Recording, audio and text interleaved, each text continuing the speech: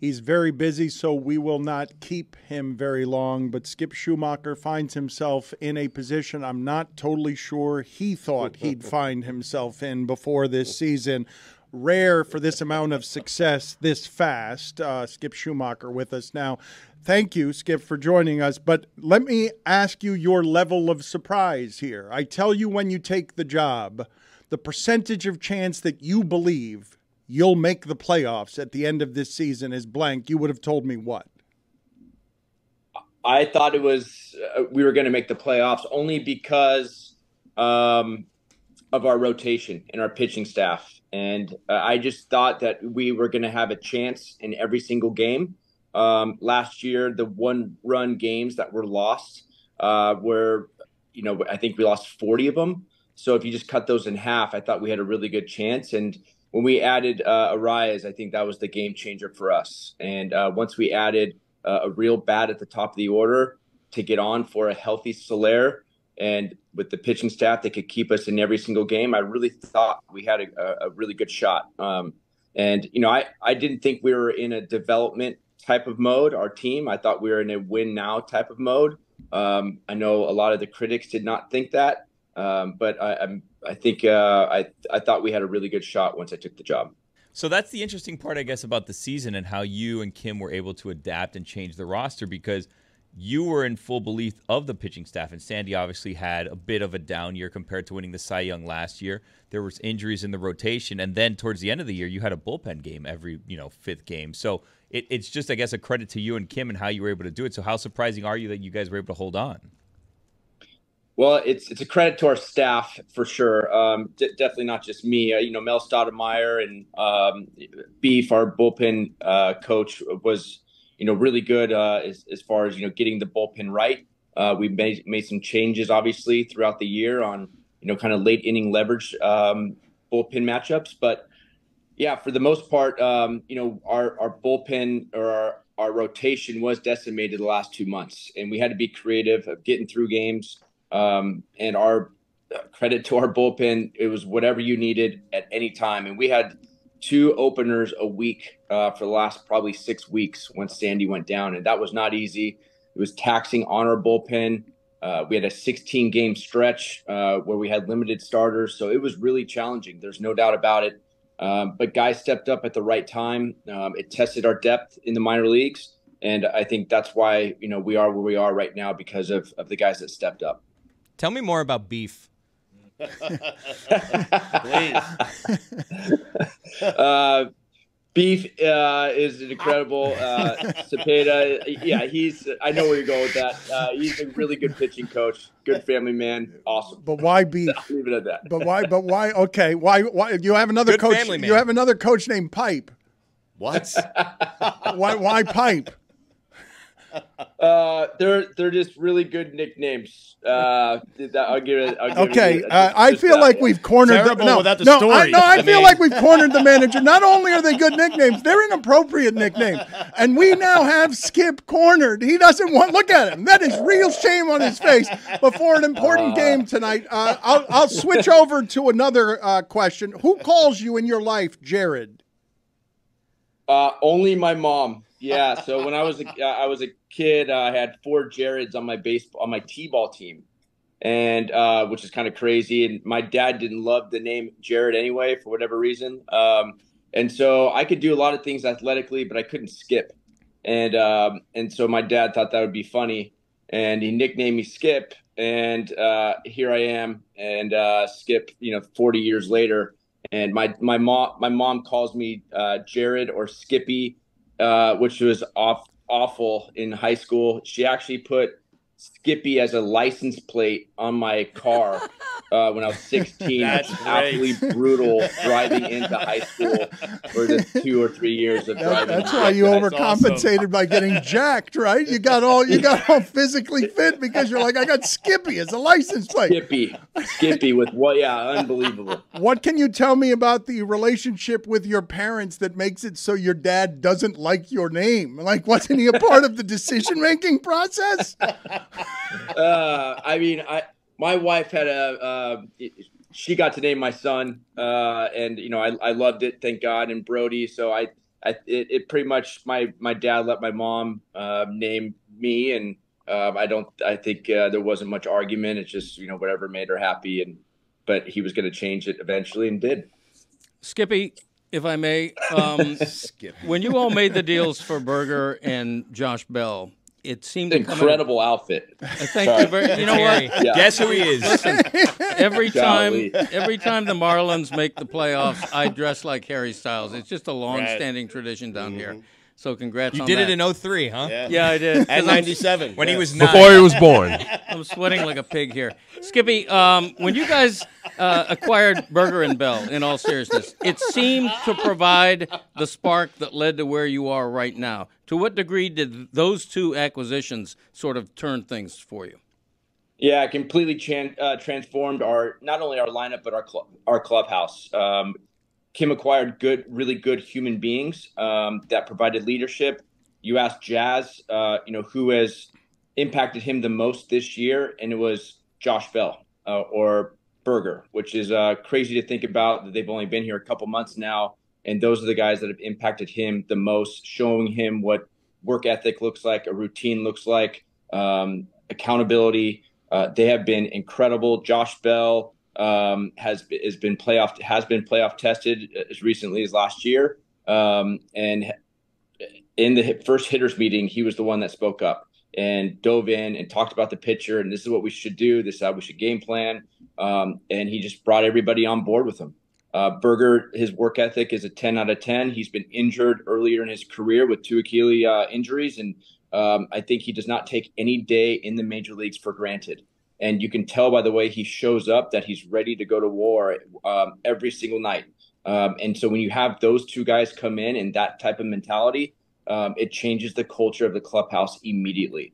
And by the way, we get Berger for at least 4 more years, which is even better for our franchise and our organization, and somebody you can build around a controllable bat, which we definitely needed. So Kim, no pun intended, hit a home run on both of those trades. I ask you, the most professional player you've ever seen, and you can only choose one from work ethic and all of the things you're talking about there. You've played for a champion, a lot of big leaguers. I'm assuming you're going to take a teammate of some sort, but give me one name when you think maximum professional. That I've ever played with? Yes. Paul Goldschmidt. Wow. Goldie. Yeah. I mean, Albert Pujols is obviously, it's tough to say one, but Albert Pujols is tough to not put right there too. So I know you said one, but Albert Pujols and Paul Goldschmidt, I don't know how to take one over the other, honestly, for what they meant to the teams and franchises. And if you could build a franchise around one person that loves base running, loves defense, loves hitting, loves his teammates, all the above, it'd be tough not to say Paul Goldschmidt's not your guy. That's how much I was impressed with him last year. And Albert Pujols is at the top of that list as well. So it's tough to say one or the other. Adam Wainwright is insane too, but I'll leave you with Albert and Paul. With them far out of the playoff picture, it seemed as if the Mets tried to sabotage your season. Oh, that was the grounds crew. That's what we do. That was as angry as you've been with an opponent all season, correct? You trying to do what you did with the tarp there? It was a mistake on my part because I totally didn't even cross my mind that there was cameras on during a rain delay. And so I just I had enough. I just had enough. My job is to protect the players and to serve the players and have their best interests. What happened that whole week was not they weren't protected at all, and I just felt like something needed to be said after the 3-hour rain delay when it was dry and nothing was being done. And so MLB did an awesome job, amazing job of trying to get that game in. They really did. The umpiring crew tried to get that game in as much as they could. They knew the ramifications of that game, and they were going for it. The grounds crew did not. And that's what I was upset about. Wow. Were you angry when you saw the grounds crew taking a picture in front of the Marlins dugout when everything was said and done? And was there talk of a protest? Were you going to file a protest? There's no talk of a protest. We were planning on going into New York on the off day yesterday if we had to, but no talk of a protest. Was I angry about the picture? It just kind of solidified why I was angry, an hour before of having to deal with that crew. I want to ask you 2 follow-ups there, and I will leave it alone. But an act of active sabotage by the Mets grounds crew, yes or no? No, I don't think so. I think they forgot to tarp a few days prior to that. That's what got me upset at the beginning. That's why we had a doubleheader. How you forget to tarp when there was a tropical storm coming in, it doesn't really make sense to me. Oh, I forgot. So I don't think it was after that. I think it was just a mistake, which that's kind of what got me going initially. Another time this season that you were that level of angry? I would say there's always balls and strikes that I can't just keep watching my players just keep getting I can't say the word, but screwed. So I think the probably in Cincinnati I wasn't excited about some calls, but I don't think I've ever been that mad at a grounds crew or a non-umpire, I should say, from another team. What'd you say? I mean, come on. Give it up. What did I say? Yeah, give it up. Just give it up. I mean, Come on. it was enraged. Yeah. It's just fury. You're in the playoffs. Who It's cares? fury. Yeah, I just wasn't. It was the blame kept getting redirected, and I wanted to know who should be blamed. You Redirected blame. just kept going from place to place. Who will accept my fury? And of course, your fury arrives, and they're like, that guy over there wasn't me. So you never got good answers, correct? Right, and so he was the head grounds crew guy, and so yeah, that's he was going to wear it. But you're embarrassed by the idea that you went out there and handled the tarp yourself? You're embarrassed by that it was on video? No, that part. So I went to UC Santa Barbara. We were tarping the field every single morning to play that night, Hand in the dirt. Or practice that day. And there's so much rain. So the idea that I didn't know what a tarp, taking off a tarp looked like, that was told to me. I just showed them how it looked because I've done it a million times. It was a teaching moment. Oh, it's yeah. demonstrative. Yeah. So Okay. don't tell me how to unroll a tarp or tarp the field. Like An expert, that was right. my job for 2 years at 7 a.m. before class. Like I know how to do this. I think the embarrassing part was when I was yelling at the grounds crew guy. That part was I wish it was underneath in my office or in the tunnel. I don't regret the argument. I just regret it being on TV. Last note here. Can you articulate for me how it compares to other things that you have felt in your playing career? The fulfillment of taking pictures on a field because of how you played the last 3 weeks of the season, going through the Brewers and the Braves and the Dodgers to get what you wanted. Articulate for me your joy and where it is that you got most moved by the accomplishment.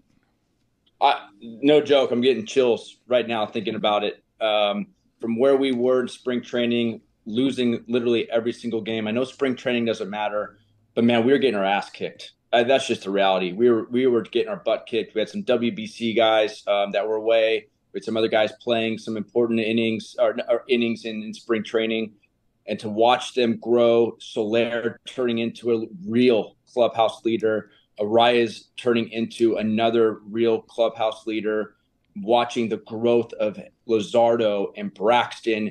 And when guys fell, as far as Sandy going down and guys stepping up into roles that they were never used to. Tanner Scott coming in for 4-out saves time and time again. Nardi coming in high leverage situations, bases loaded, no outs, no runs. Guys have not gone through this before, and you don't know if you can do it until you're put in that situation. And the belief in our staff that these young guys can do it and continue to put them in these situations, knowing that we knew they could do it. They just had to believe it for themselves. That goes a long way. But, to see Kim out there, first female GM to get into a postseason, a lot of our staff that have not been, or a lot of the players that have not been in a postseason, the fans above our dugout in Pittsburgh that haven't seen a real postseason, all of that together, you just kind of look up and look around, and it really was unbelievable. It was surreal. The joy, the happiness on these guys' faces. I'll never forget it. I've been in postseasons as a player, but to see those guys, all the work that they put in to get to where we get to, it was one of the best days ever. Thank you and congratulations. And which would it be harder and more inappropriate for you to describe, beef or pipe? Which from gotta be pipe. It's got to be pipe, Yeah, right? It's got to be pipe. Pipe is much easier to discuss than the beef one. Yes. Wow. Really? Okay. Oh, Very wow. good. We'll leave it a Upset. mystery. Yes. It wasn't upset. I Go thought. get him, Coach. I don't think it's because pipe is. get him, Skip. I don't It doesn't matter. Let's go, Skip. Yeah. Skip. Let's go, Skipper. See you later, Skip. All right, Skippy. All right. Love you guys. Thank you. See you. Love you too. Wow, the rare. He loves Went us. the other way that time. Right. He initiated. It's weird. Yeah.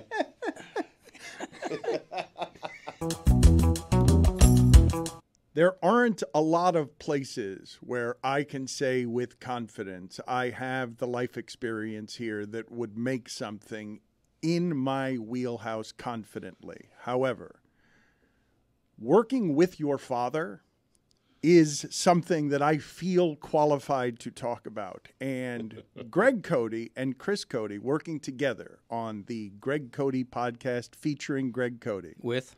Fine. has been a source of great tension.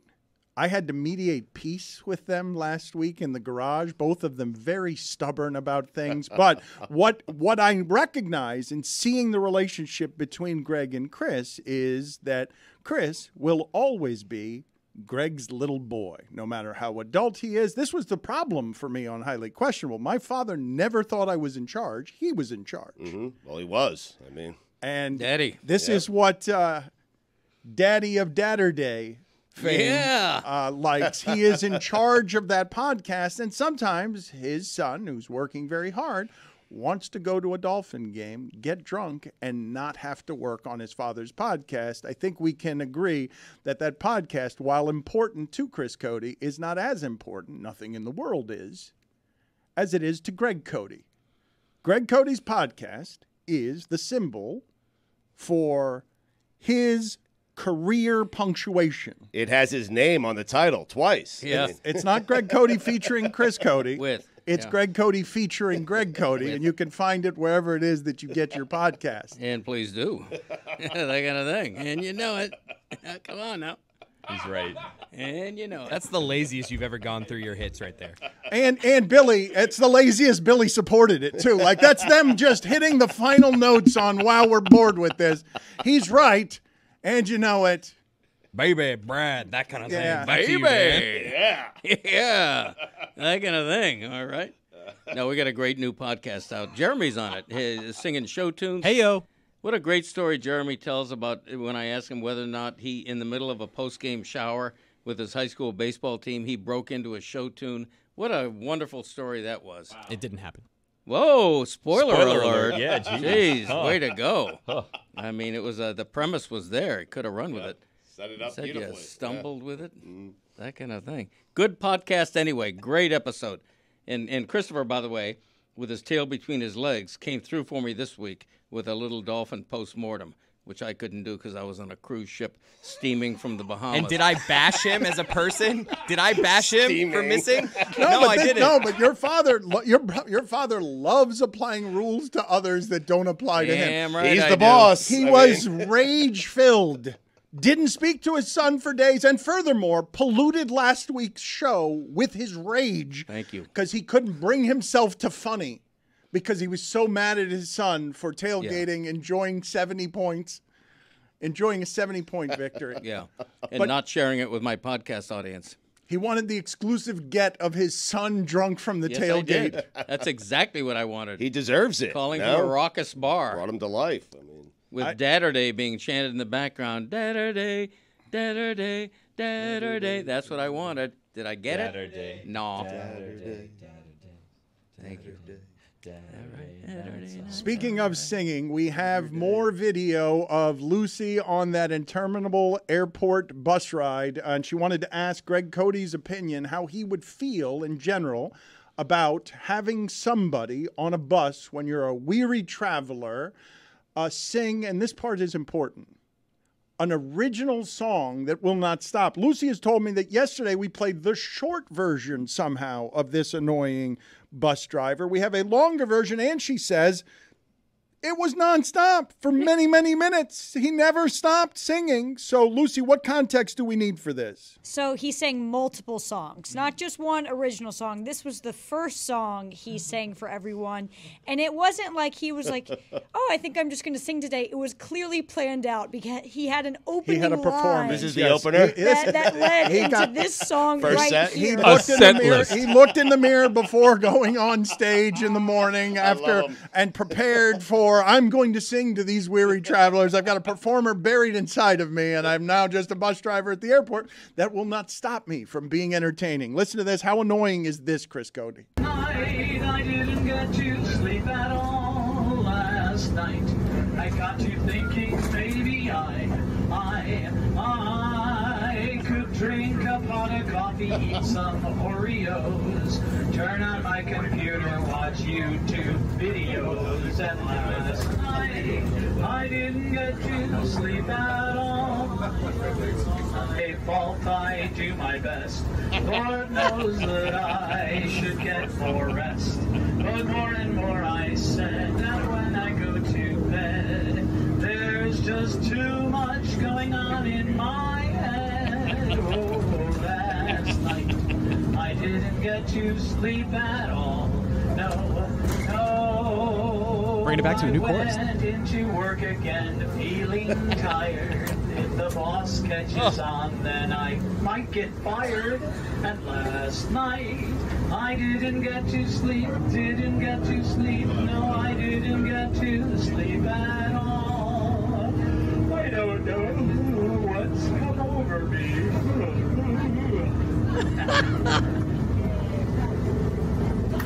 Thank you. So good. Greg Cody, your thoughts? He loves it. You know what? That's the kind of thing that is absolutely delightful for about 30 seconds, and then it falls off a cliff and becomes the most annoying thing you've ever heard of. He sang 2 more songs after that, by the way. Really? 2 more Well, songs. it's part of the first set. I mean, Everyone here had the same reaction listening to that, which is that would be Greg Cody as a bus driver. Yeah. Whatever latent talent I have waiting to come out would come through because I'm not going to let a bus hold me back, Jack. I'm going to do my thing. I would take requests. I would have a boom box on the seat just to the left of me, right, so it was inconspicuous. So what I respect about this driver is he wasn't taking requests. He wasn't playing the hits. He was singing his own stuff. Yeah. And it was pretty good. He didn't mail it in. Jeremy, you have a professional voice. That was a pretty good voice, right? Seemed like someone who clearly was a musical theater performer and wrote a musical about his experiences as a bus driver. There you go. More power to him. Don't be held back. People with talent, you may not have the job to show it. Make it. Do it anyway, despite your job. Sing in an office. Do whatever you got to do. I need to explain to the audience. Lucy has said, please do not sing to me without permission. But I need to explain to the audience listening only on audio without video that Greg Cody's gas station glasses are so cheap and plastic that the amount of humidity and fogging that there is because the glasses that are heart-shaped are too close to his face looks like a bare ass of a very small child has been sat upon those glasses and left an imprint. Uncomfortable. Weird sentence. But it looks like either angel's wings or the imprint of an ass. I'll go with the angel's wings. It was an oddly specific visual. I mean, a small child. Come on now.